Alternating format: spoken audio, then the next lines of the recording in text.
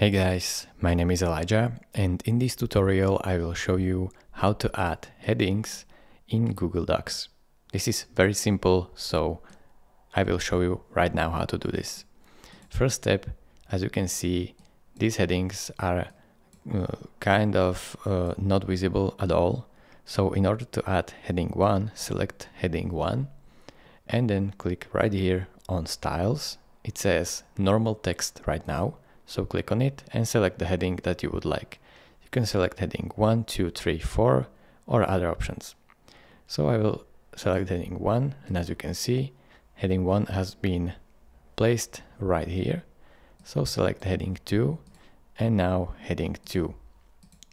It is underneath, as you can see. Now select heading 3 and heading 3 right here. So as you can see, this is straightforward how to add headings.